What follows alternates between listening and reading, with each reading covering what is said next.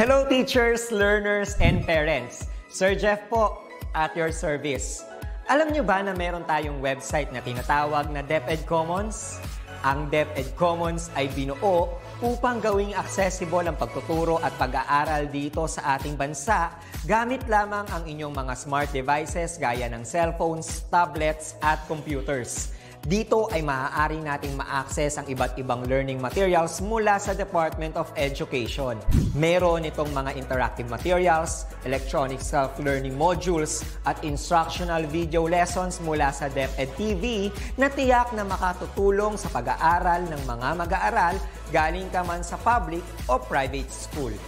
Walang problema dahil welcome ang lahat dito. Para ito sa mga guro, magulang at mga mag-aaral mula sa kinder hanggang grade 12, alternative learning system o ALS, at pati na rin ang special education.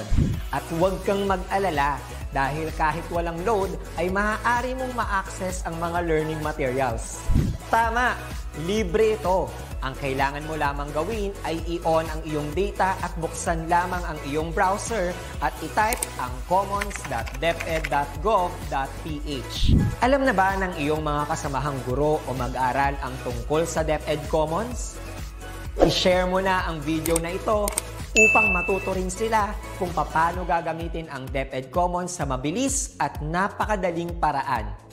Muli, ito po si Sir Jeff at kita-kits po tayo sa DepEd Commons. Paalam!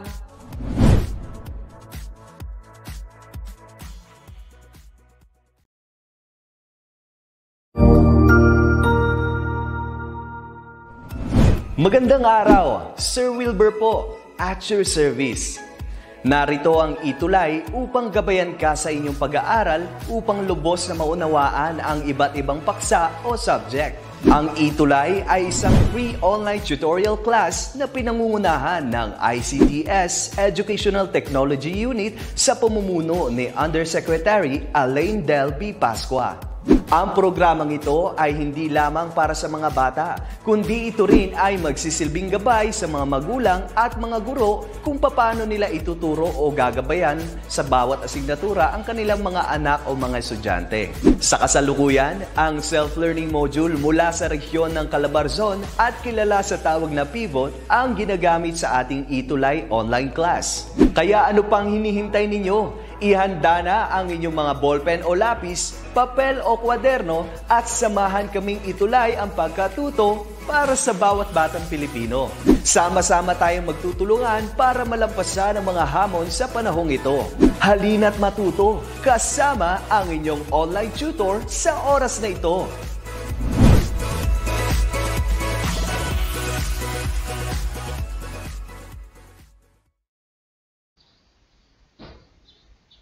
Hello everyone, this is Teacher Mary Ann. For today's topic, we're going to discuss about making a poster, Quarter 2, Week 6. After going through this lesson, you are expected to apply skills in layouting, in making a poster. Are you all excited? Let's start!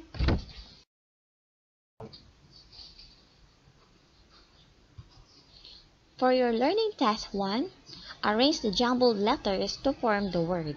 Be guided with the given meaning. So here are the jumbled letters. A field of art that has to do with the communication of some specific message to a group of people through use of words and pictures. What is your answer?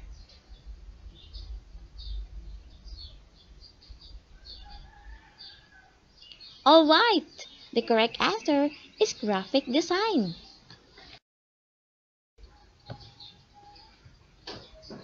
Next, jumbled letters.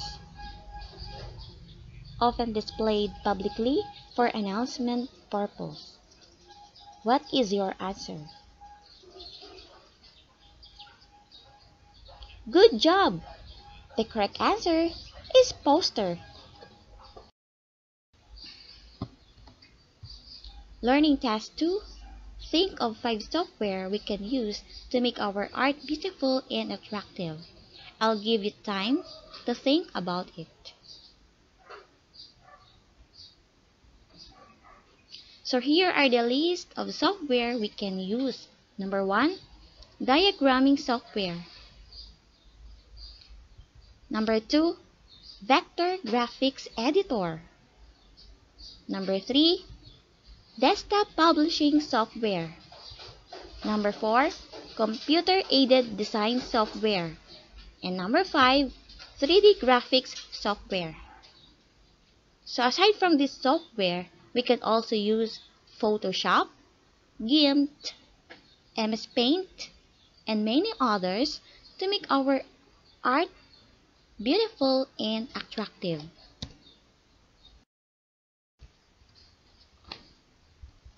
What is graphic design? Graphic design is a field of art that has to do with the communication of some specific message to a group of people through the use of words and pictures. The message might be, "This is a good product to buy," or "This is the best way to fly." A single artist or an entire team of specialists, artistic directors, illustrators, photographers, writers, market researchers combine to create a work of graphic design. The artists who are in the field of graphic design are called graphic designers.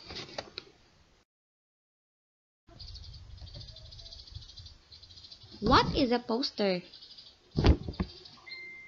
Special to many graphic designers are posters. A poster is a kind of a placard or announcement that has its goal in the communication of information through words, pictures, and symbols. Posters are often displayed publicly and vertically on windows, electrical posts, doors, wall, along highways, and others. They are made either small, leaflets or handbills, or large billboards. People who are walking by, traveling, and reading are the main target audience of posters. The elements of the art is the basic unit of all artworks, just like in making a graphic design. It means that all artworks, from the most simple doodles that we do and the most complex artworks that we see, will have all 7 elements. It can make the work more beautiful and pleasing to the eye. It can also convey message of the artwork more easily. Primarily makes use of a lot of colors. Your software has several tools that provide all the colors you will need and make coloring your painting easy.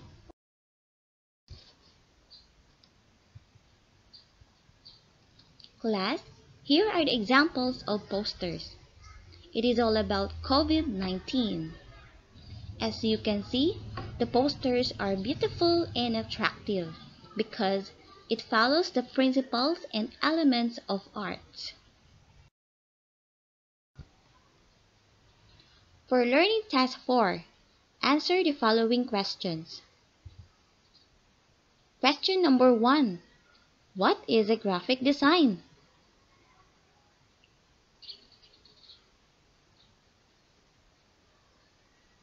As we discussed earlier, a graphic design is a field of art that has to do with the communication of some specific message to a group of people through the use of words and pictures.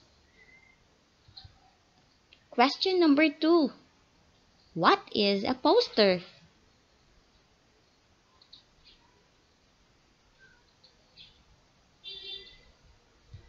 Very good. A poster is a kind of placard or announcement that has its goal in the communication of information through words, pictures, and symbols. Question number 3. How can you show your creativeness in making a poster? Answer to these questions may vary.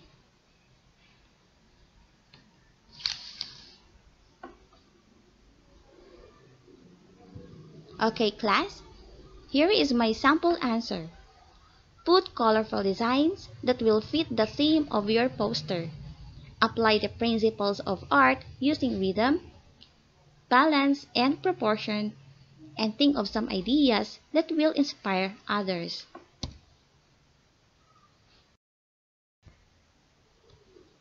For learning task 5, do this artwork. So, list of materials. We have long band paper, pencil, crayons, and ruler. Okay, so we have 4 steps to follow. Number 1, make a poster about your school. Number 2, make a different shapes and lines to draw your artwork. You can experiment with the different colors as well. Number 3, apply the principles of art by using rhythm, balance, and proportion. Number 4, display your work at home. Learning task 6, rate your output based on the rubric given below. Here are the criteria. Number 1, follow all the steps correctly. Number 2, elements and principles of arts are visible. Number 3, show creativeness. And number 4, finish the artwork on time. So the high score is 5, very evident. Number 3, evident. And number 1, not evident. Job well done. Thank you for watching.